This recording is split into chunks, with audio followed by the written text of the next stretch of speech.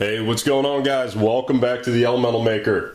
Today we have got this sucker up and running and gonna hit success.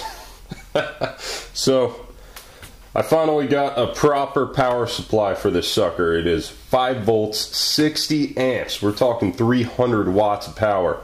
Right now, with the amount of electrolyte I have in the cell, it's conducting 40 amps. So this thing is really cranking, and you can see when I flip her on, look at that gas volume. That is crazy. It's gassier than me on Taco Tuesday. So I originally, let me shut that down for a minute, fan's a little noisy.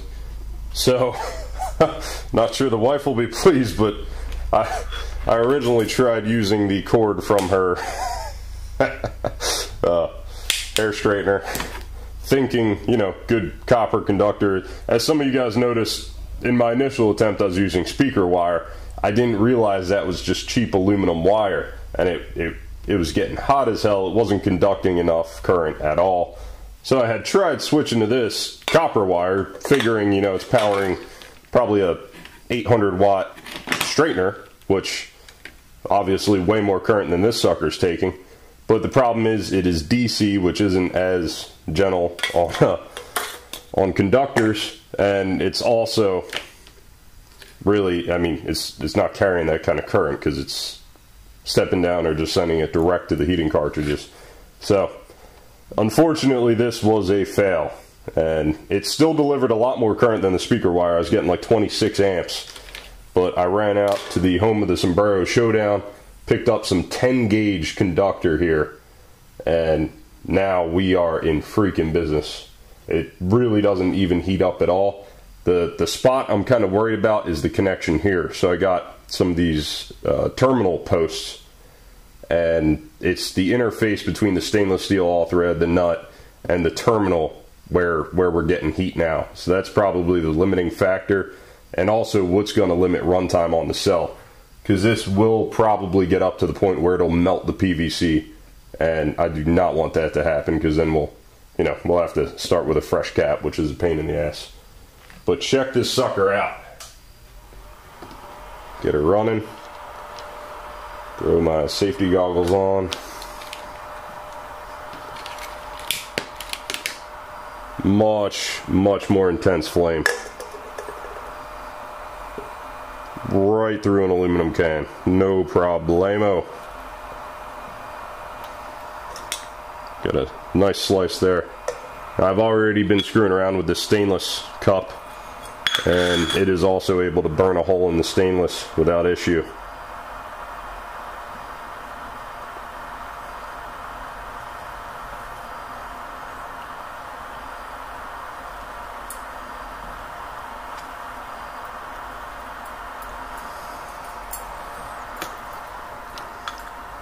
Whoa, hot as balls. So that was the one we just did there. Nice little slice through it. So we are in business, guys. We got a wicked HHO torch here. So I do have a few pretty cool experiments lined up for whoa, hello. Another scar on the mat. So I do have a few experiments set up that I kind of built this in mind for. And one of them, I actually want to try melting aluminum oxide to form synthetic ruby. Not sure if that'll really work, but I think it's worth a try. See if we can do it. But man, is this thing fun.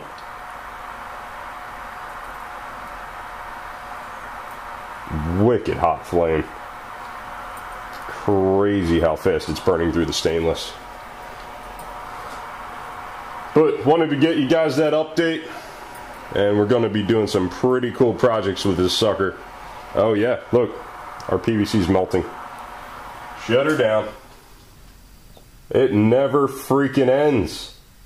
Every time I get this thing up and going, it's another issue. Wow. So the problem there is it started getting hot, softened the PVC, and that made the contact worse, which increased resistance. And you can actually see the difference in terminal color there. So we really heated that sucker way too much. Now what I've been doing to prevent flashbacks in the nozzle here is just breaking off a little steel wool. This should be stainless steel wool, but it's what I got. So just kind of shove it in there like that, and I'll just snip the ends off there. So another thing I did, I went on to dipped into the Patreon account a little bit. Thank you very much to the Patreons who support this channel. And got some 21 gauge blunt tip needles. Now, quite a few of you guys noticed on the last video that the needle tips were essentially turning into thermal lances. And originally they were actually sharp tip needles that I just ground square on the bench grinder. And I think what was occurring there, one, we definitely did have a thermal lance situation, but because it had those sharp angles there and probably some microscopic burrs, little bits of it were able to grab that oxygen, react with it, and start a chain reaction. These blunt tips, where it's a nice rounded kind of microscopic edge there, don't seem to have that problem. Now I also have a lot more gas going through, which is probably helping to cool the needle and keep it from going into that thermal lance situation. So let's see what she can actually do now.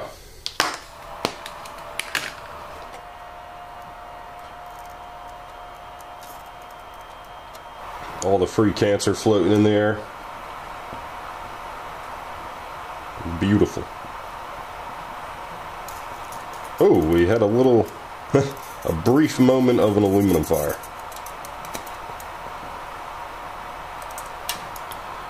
So we should be clear through the can. Look at that. Clear through.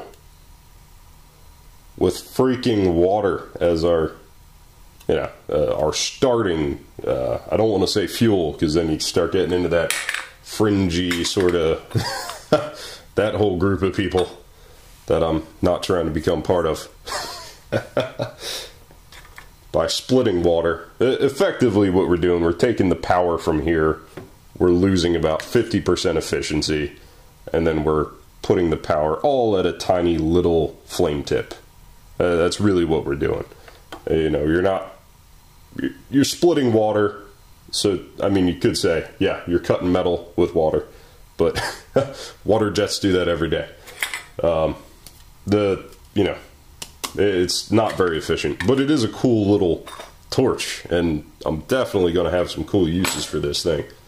One of the things I want to do coming up is actually make some aluminum oxide, and then mix in a little bit of chromium oxide and try to make synthetic ruby.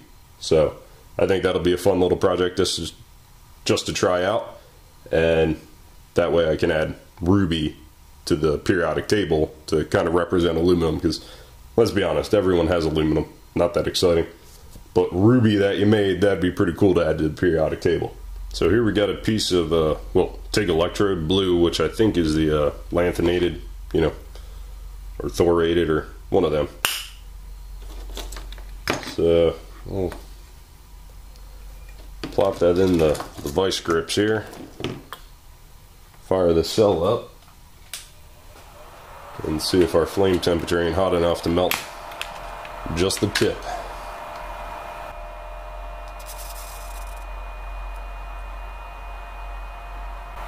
Got steady hands like Michael J. Fox. I don't think we got enough to do the tungsten. Seems to be conducting the heat away a little too quickly for it to really get the tip melted. It might have just slightly blunted the tip, but yeah, not enough though. Not enough to get her to melt. We are defeated by tungsten. So guys, let me know what you think the next project I do with this is. I do have some chromium oxide on order, so I'm going to be trying to make synthetic ruby. But if you have any other ideas, let me hear them. Because I think we can do some fun stuff on probably a small scale. Oh shit. My cell is literally smoking. Time to turn her down.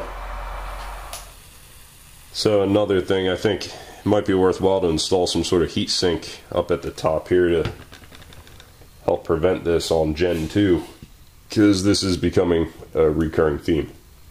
Alright guys, well thank you so much for watching. Again, please let me know some of your ideas as to what we can do with this sucker. As I mentioned, I'm going to be trying to make synthetic ruby with it, but I'm sure there's tons of other projects we could do, so just, you know, drop a comment and we'll see if we can make it happen. Please don't forget to thumbs up, subscribe, and if you like what we're doing here, please consider donating in the page on Patreon so we can keep these videos rolling and, you know, keep the good times coming. Thank you so much for watching, and I will see you next time. Take it easy, guys.